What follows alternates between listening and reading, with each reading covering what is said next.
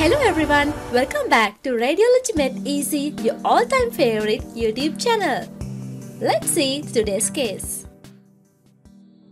So, this is the image of today's case. First, go through it and come to your own diagnosis. Then we will continue with the case discussion.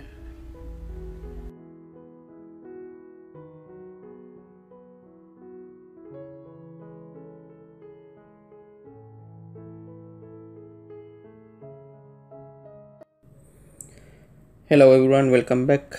Today we are going to discuss case number 17 in GIT Contrast studies. Today our patient is a 22-year-old patient presented with chronic vomiting, anorexia and early satiety. So this is the anteroposterior spot radiograph of the upper GI contrast study. Actually it's an barium meal follow through study. So you can see a abnormality here in the middle part of the third part of the duodenum. There's abrupt or sudden cutoff of contrast.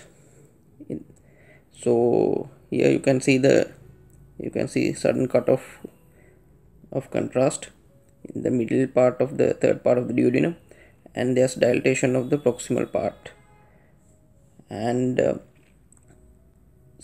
also you can see and slow passage of contrast into the rest of the third part of the duodenum, fourth part and the upper jejunum.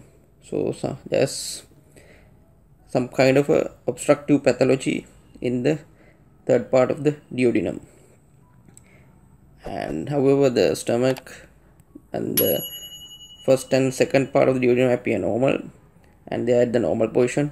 DJ flexure is also at the normal position,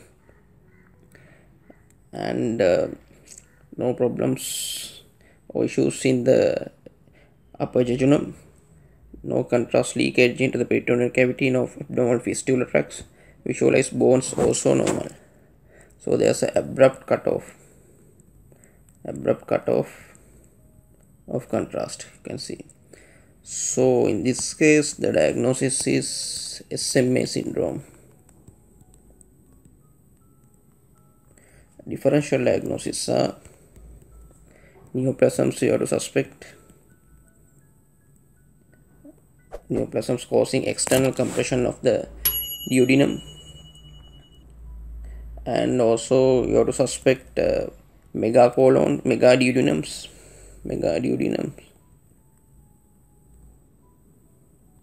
It can be hereditary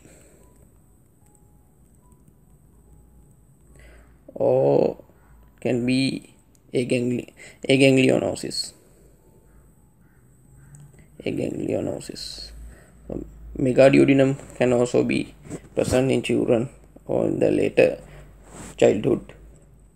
Actually the SMA syndrome is due to compression of third part of the duodenum by the superior mesenteric artery and the aorta. So there will be acute angle between that superior mesenteric artery and the aorta, so the third part of the duodenum is compressed. So this patient developed this anorexia, loss of appetite, and early satiety, vomiting, epigastric pain. Those are the symptoms the patients will have. So that concludes case number 17 in GIT Contrast studies. Please subscribe our YouTube channel, then you'll get notifications of our new videos, and also you can comment on our videos. Thank you. Thanks for watching. Please like and subscribe for more videos like this.